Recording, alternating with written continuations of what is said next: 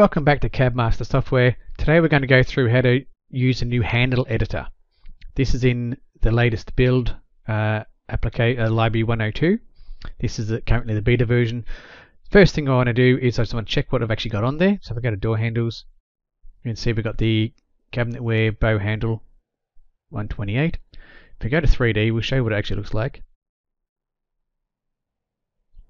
So this is the current 128 bow handle. It's pretty generic. That's what it looks like.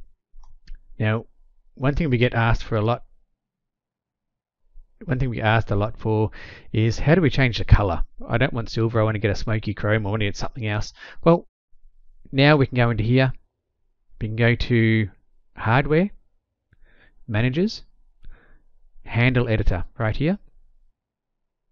Now this is like a quick menu, so you can choose what you want to do. So you can create a new handle, delete a handle, edit an existing handle. You can select the one you want, hit next. So you can go in here. So I want a pulls table, it's a handle, you can have a handle or a knob, and I want to go select the one I've got. This is generic. You can actually have more brands in here as well. So it's bow handle 128 chrome is the one we're playing with currently. Next, and this way you can choose a brand, you can choose the hole spacing, you can choose the dimensions of the part.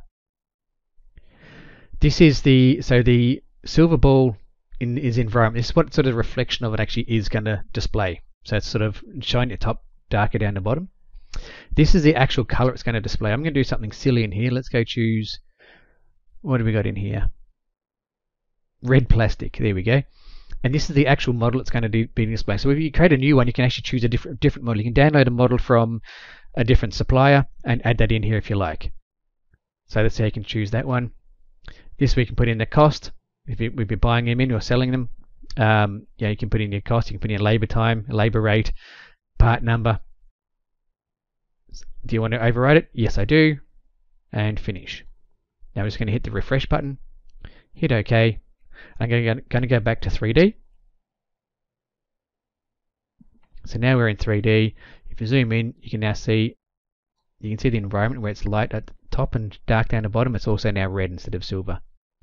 That's how you can change colors. That's how you can actually create new handles in this latest version. Thanks very much for listening.